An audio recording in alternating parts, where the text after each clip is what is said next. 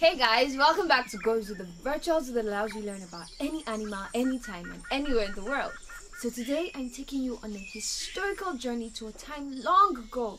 A time so long ago that scientists believe humans didn't exist. We're going to the Jurassic era when the great, humongous, and terrifying dinosaurs lived. So this is my time machine, and let's see, 65 million years. Seems to be broken. What's wrong with it? Oh my God!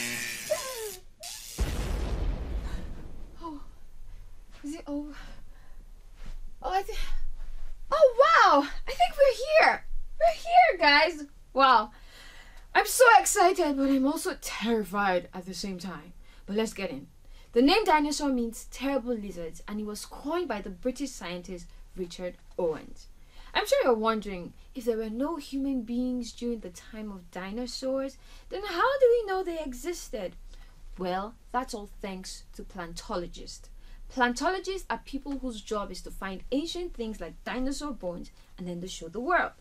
The first ever dinosaur bones were discovered in the year 1677 by Robert Plot, although he wasn't really sure of what it was at that time. All dinosaurs are viviparous. That means they reproduce by laying eggs, and some dinosaur eggs have actually been found over the years. Dinosaurs range in size from very small to humongously large, and so we don't get confused, they have been put into two groups. There's the Orinchia, also called bird-hipped, and the Saurischia, known as lizard-hipped. I know their names are so complex. The Orinchia were herbivores, which means they ate only plants, while the Saurischia were both carnivores and herbivores, meaning they ate both plants and animals. There's a whole lot of animals we're going to be learning about and seeing on our journey here, so stay tuned. But for today, I think we'll end here, and I have to get back to the zoo and back to 2021 where there were lots of humans and no dinosaurs. But first, let's go over what we've learned today.